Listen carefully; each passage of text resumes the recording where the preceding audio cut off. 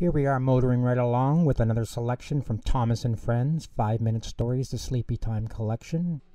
The next story in our adventure is called Noisy Stafford. I wonder how noisy Stafford is. Lots of engines on the island of Sodor are noisy steam engines like Thomas and Percy. But Stafford is quiet because he is a battery-powered electric engine. One day, Stafford saw some children waving from a bridge as Thomas and Percy tooted and peeped below them.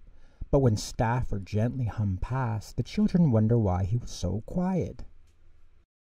A little later, Stafford met Thomas and Percy on the main line.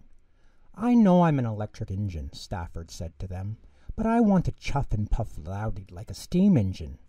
"We'll teach you," Thomas said with a smile. "Chuff, chuff, chuff, puff, puff, puff," Stafford said, copying Thomas and Percy. "Well done, Stafford," said Percy. "You sound just like a steamy." Stafford beamed happily as he raced away. At Brendam Docks, Stafford heard Henry wheezing loudly. "Oh," said Stafford, "that's another steamy sound I'm going to make." And he also copied Gordon, who honked his horn and blew his whistle. "Woo, woo!"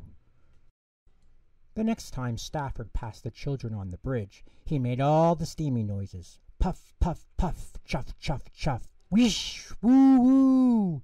The children cheered with delight. When Stafford went to the yard to change his battery, Sir Topham Hatt was there. He had an urgent job for Stafford. "You're needed at Farmer McCall's farm," Sir Topham Hatt said. "You're just the engine for the job." But when Stafford arrived at the farm making his steamy sounds, he scared the farmer's sheep. "I asked for you because you're a quiet engine," Farmer McCall said to Stafford, "but your steamy noises have made my sheep run away." Stafford heard the sheep baaing farther along the track.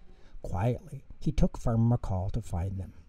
Stafford hummed softly as the farmer loaded the sheep into his truck, and he watched happily as they trotted out of his truck into their new field.